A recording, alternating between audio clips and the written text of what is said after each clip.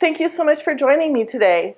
Today I thought we would make baked oatmeal. I know we did granola last week, but the baked oatmeal, you're going to be glad you tried it also. All right, let's get started.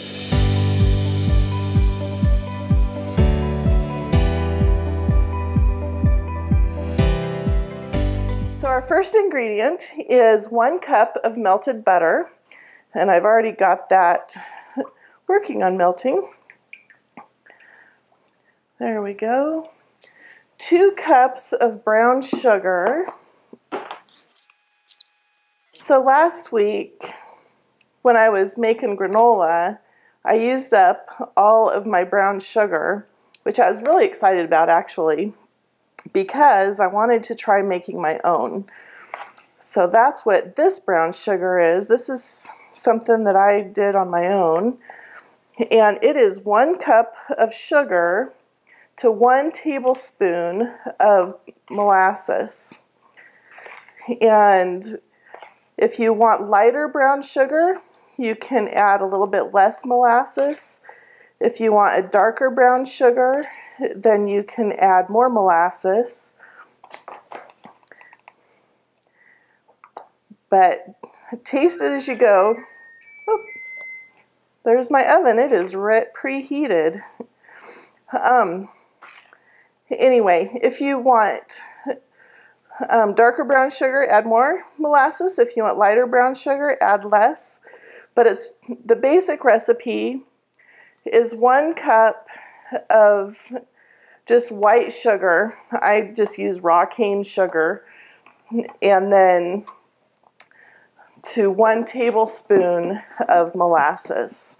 Put it in your mixer and mix it until it's combined, and it's good to go. So kind of fun, and it is so good. It doesn't even taste like store-bought, which isn't really super molassesy anyway. Okay, our next ingredient is 4 eggs. Let's get those in here.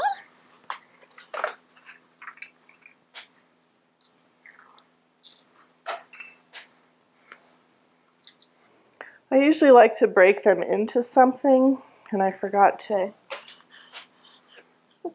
get an extra bowl here, but this will work just fine. And I'm just going to stir those eggs a little bit here before we add anything else. All right, 6 cups of oatmeal.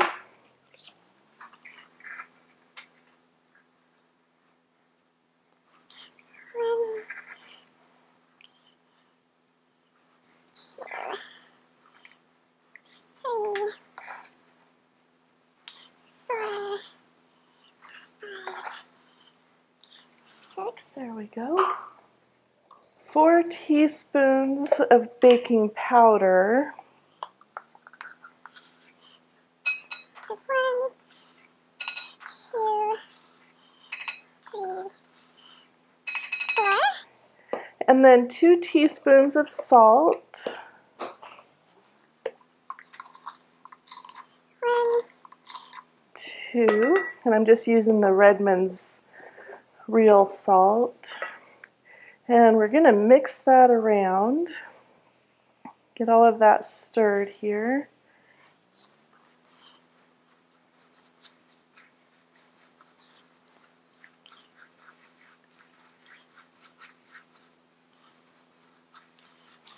And while we're stirring in mostly the dry ingredient, well, everything before we add milk, I'm going to add some cinnamon.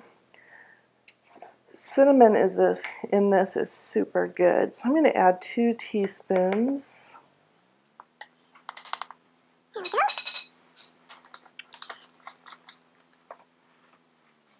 And again, you can add more or less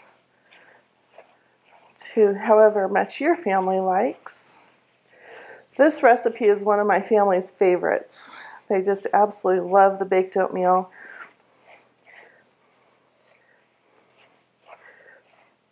One of my sons has a friend who, even as an adult, asks if I still make this. When he was spending the night at our house when they were all in high school, he loved it when I made this for breakfast for him.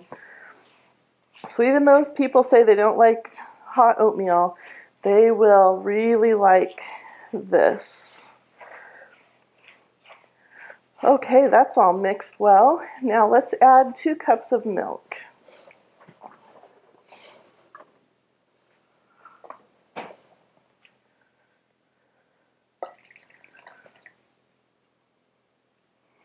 There we go. And it's going to be pretty moist, runny, soupy.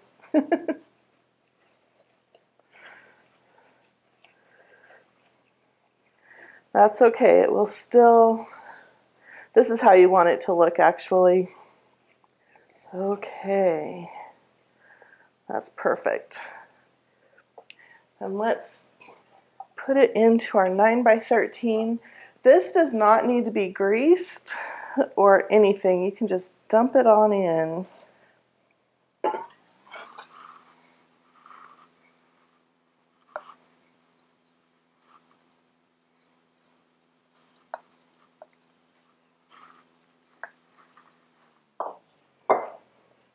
And just spread it evenly into your pan. And while we've been mixing this up, the oven has been preheating to 350 degrees. And we're just going to bake this for 45 minutes. Okay, let's get this in the oven and we'll be right back.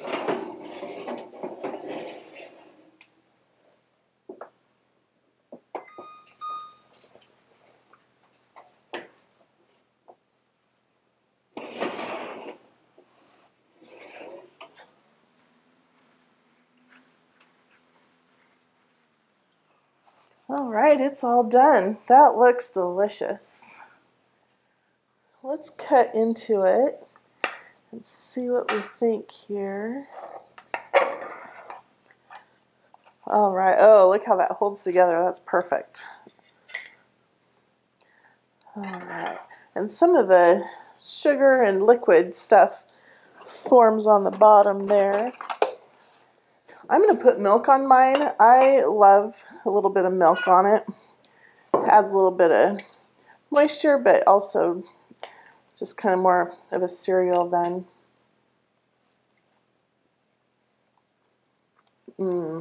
That is so good. You're going to love it. I'm going to put the recipe in the description box below, and let me know if you like it. Thank you so much for watching. Bye-bye.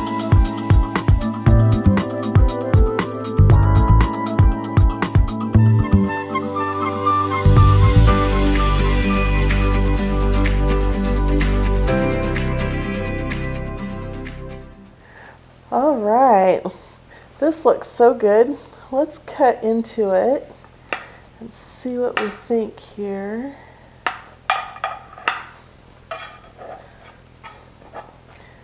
Actually, I'm going to do a middle piece. I'll come out a little bit easier.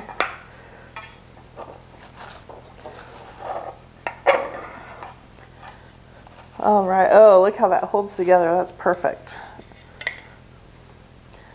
All right, and some of the sugar and liquid stuff forms on the bottom there. And at this point, you can pour milk on it if you like milk on it, or just eat it like this. And it's really nice and moist and cooked all the way through. That is so good. You are going to love this. I'm going to put the recipe for it in the description box below. Excuse me.